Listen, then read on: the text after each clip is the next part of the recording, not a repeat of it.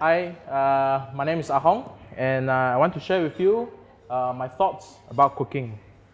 Okay, people always ask me, when do you start cooking? The answer is I don't remember. Thank you. Thing is, I don't remember. I only know I started cooking when my mother stopped cooking for me. So it's as simple as that. So my beginning in this cooking career is a humble one. It came from the need to feed myself. So I saw food as a fuel. But I was lucky enough that I did this when I was studying overseas. So great ingredients were easily accessible. So it wasn't long before I decided I am Jamie Oliver. You know, I see a tomato, I go, oh, I see like a steak, and oh, so steamed. Everything I want to touch, everything I want to, every day wake up, I roll pasta, like, oh, I'm so Italian. Then I really got bored of it. After that, I started to think, maybe, you know, I'm that good. I can be a Gordon Ramsay. I can be Marco Pierre White. I can win a Michelin star. I buy their books. I spend all my money on their books. I copy their dishes without knowing why.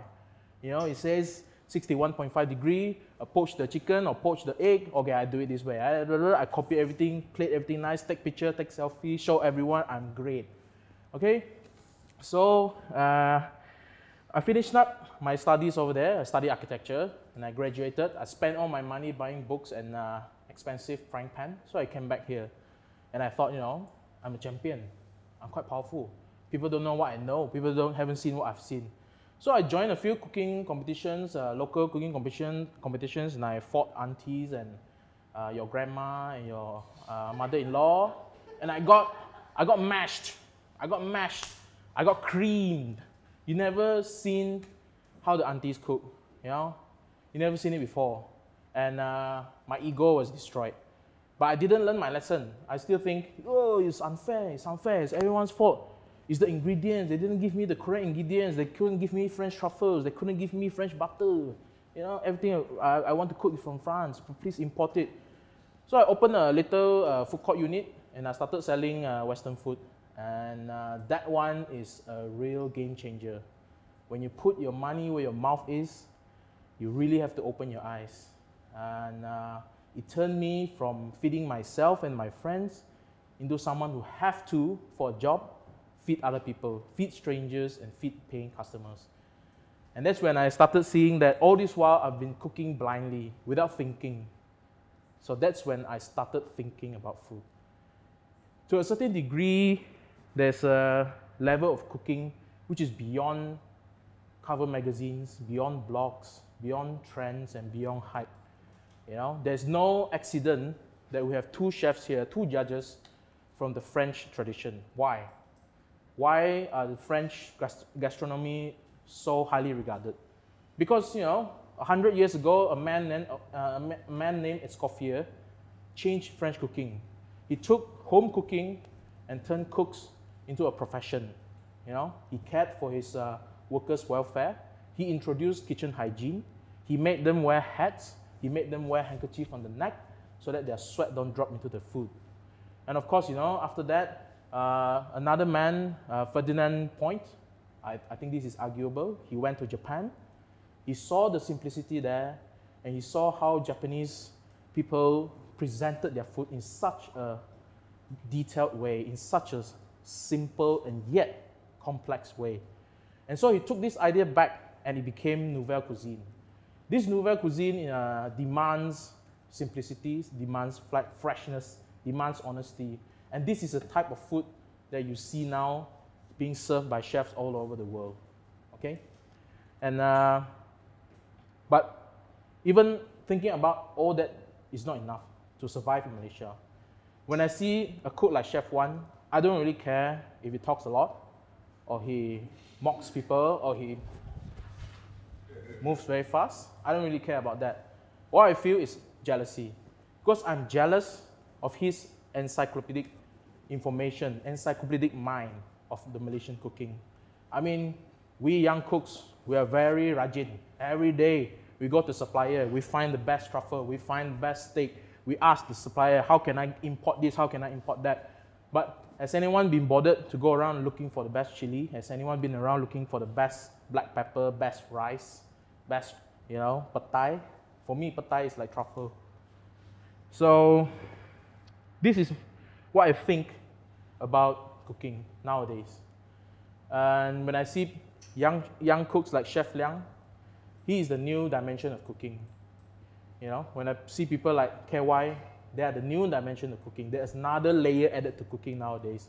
You're being judged, you're being presented to the world. What you do is instantly spread around, you know, and people care about how you look, what you say, and what you put on your plate. So, you know, I've done polishing shoe, 1, 2, 3, 4, 5, polish, very shiny, okay? Okay, let's get down to cooking. Enough polish, get to work. Okay. When you go on television, you know, you need to work, not just talk and talk and talk. We chef. And tell the story about your father too much also. Okay. Okay, so I'm serving you a version of my ayam pecek. I like this sauce because this is a Kelantanese ayam pecek. The Kelantanese ayam pecek, I don't think they tumis it. So they don't saute it to the point where the oil breaks. For me, this is a bit nouvelle. So the sauce is kept fresh, just because of a slow simmering of onion, shallot, ginger, galangal, and lemongrass. Okay, so be generous with the sauce. This is Malaysia. You know, that day I was asked, why do you put so much sauce on your plate? And because there's a saying in Malay, di mana tumpah kuah kalau bukan ke atas nasi. So kuah is very important here. You know, to a certain degree, I am acting a bit French, but I am trying to do what Malaysians do. Next, I'm serving kacang panjang with chicken offal. So I killed a chicken, so I must eat everything. Okay. I believe in eating everything, and I believe the best cut of chicken is actually gizzard, the liver, and the heart. You know, chicken breasts don't actually taste of chicken. Okay. Okay, and then I've got here the chicken now. Technically this is roasted chicken, but I'm not using the oven today because I don't want to risk it. It'll definitely dry out. Although after waited for so long for Chef Wan, it's dried out anyway.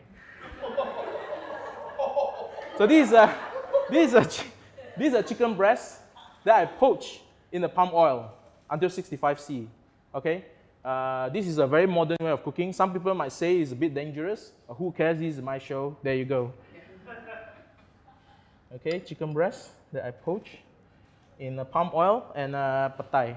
Okay, so I debone the chicken thigh and drumstick, and I pan fry it skin down 18 minutes so that the skin gets crispy. Okay, there you go.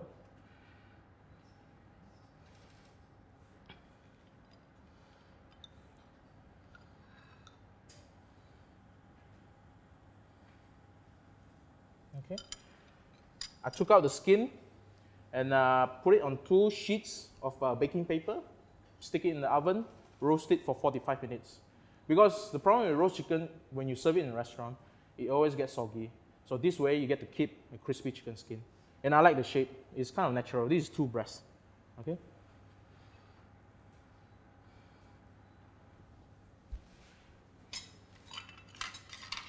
I'm serving this ayam pecek with nasi ulam. Okay, it's basically rice, ikan bilis, udang kering that you fry, you pound it, and you mix it into the rice with the ulam of the day. So today I was given ulam raja, serai, and a bit of daun kesum. Okay, so whatever's available, you mix it in, just like your mother did. Last but not least, I've got some shallots. For the garnish, we always try to reinforce the idea that you had at the beginning. So this sauce is mainly shallots. So these are some shallots that I pickled in simple vinegar and sugar. Okay, just sprinkle it around.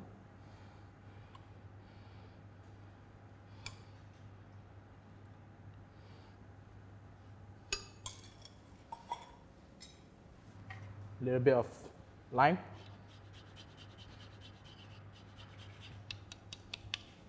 And for me, I don't buy truffle. I always cheat my customer. I tell them it's truffle, but it's pad thai. You don't believe me? You can try this at home.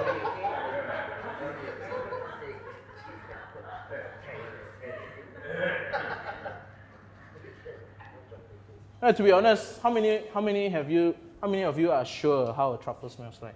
I mean, trust me, it smells like pad thai. It's true. Okay, there you go. This is my version of ayam pecik, but I'm not. Yeah. Okay.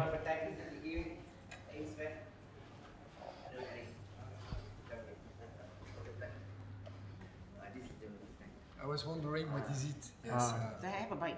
We eat them raw as well sometimes. Yeah. Just have a bite. If you want. Yeah. Just.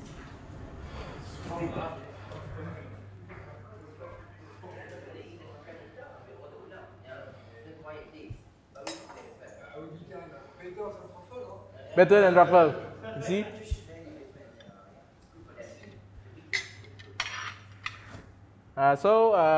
Like my mother always say, if you wait for the food, it's going to be good. The food wait for you, it's going to be shit. So you all wait here, huh? Thank you. Thank you.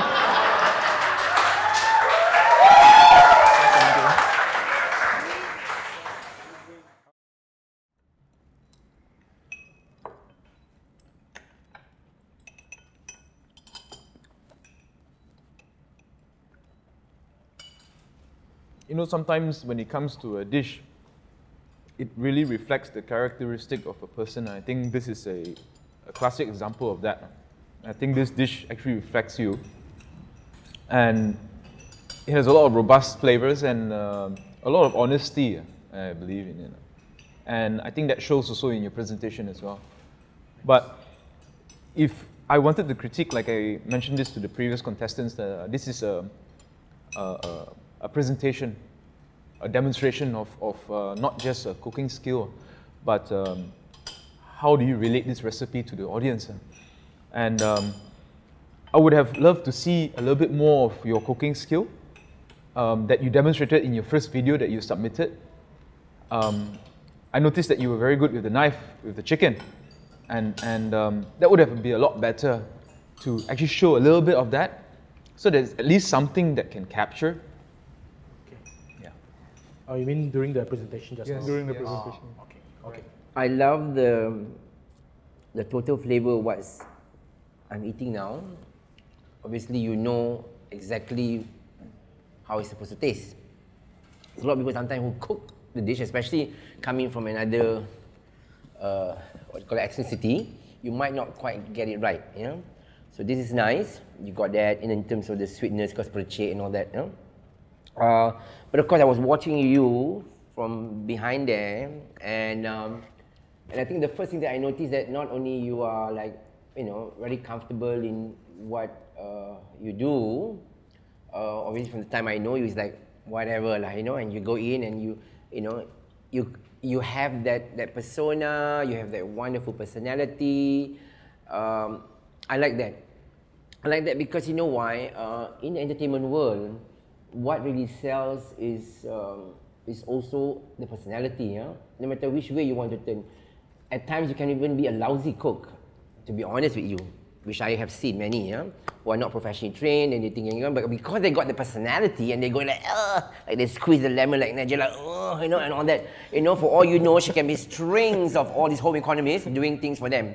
Guess what? You think she does all that? Not really. You think Jamie Oliver does all that? You should see the team that working behind now and making money for them.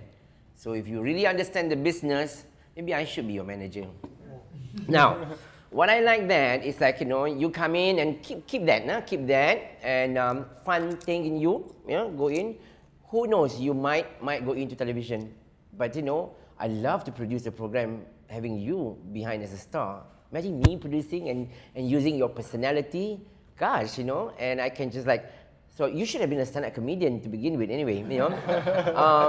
So I'm telling you here, you know, don't be so worried too much about your you know, not enough knowledge thing. Build up, learning. You can go to the Cordon Bleu, come in 6 months, a year and do all these courses, all that, belajar, because we all learn from somewhere, like I did when I first started, no? But what is so important is to have that confidence, you know, everything, personality. Because, you know, many times people ask you, what does it take to be a man at your level, Chef Wan? When you go out there presenting and you can pull the crowd and people watch you, you know, and all these sponsors coming after you, throwing all these hundreds and thousands and millions of endorsement, you know, that other chefs grinding their teeth and in jealousy and looking like, oh, I wish I can be like him, you know. You can, because you know why? You've got that personality. So keep that, nurture that, and then with that, what I want you to do in the future is go. Take up all these courses, brush up, learn all the fundamental skill of, you know, the culinary art, as I have done now, and telling the master chef, what they call that, Fadli, I said, you've got the look, go to Le Cordon Bleu, which he went. And now he's gone to Paris, he's gone to whatever, and then, you know, because you know why? You want to be someone behind there who understand not just food, technical thing, everything. Because you're a lecturer. You can be up there, stand-up comedian, you're a historian, you know, you're a storyteller, you're a chef, you're a bullshitter also can. Because people love to be bullshit. Who wants to watch a cooking program, you know, a chef going there like, blah, blah, blah, you know, very detailed, and you fall asleep. No. 5 minutes, spend, they sit down, they close the TV, say, get out lah, you know, bosan. So what makes people successful is your personality, yeah, that shines out there. So I'm telling you here, with that, keep that, go brush up your skill, belajar. It's okay, we all learn, don't worry about that, you tak tahu, you don't. And don't tell people all these excuses because they don't know, you know. You can do all the bullshit thing, you can even get staff, you know, nowadays to learn so many things, yeah. You can hire people to do it. I'll tell you the trick sometime, okay? Alright, so all the best. Thank you, Chef. I also like the fact that you gave some historical perspective to some of the things that you were saying. I think you were probably the only one that does that. So I thought it gave a bit of a different dimension, that is a bit broader. That was good. I think in terms of what personality, the kind of personality that you have, you stand heads and shoulders above just about every other person that came in here today, which is fabulous because we were looking for that. Knowing that you came in second from last kind of helped perk up the rest of the day. Knowing that you produced this hearty, wholesome meal made it really, really good because I think after all that pretty stuff, knowing that food spoke to my heart, which is pretty much what I'm eating right now, that made my day. It really did. Thank you. And for that, I thank you, Ahong. Thanks, man. All right. Thank you, because me, I know how to impress the truffle by the petai, no? Sorry, save the cost. Okay. Thank you very much. Thank you, Chef.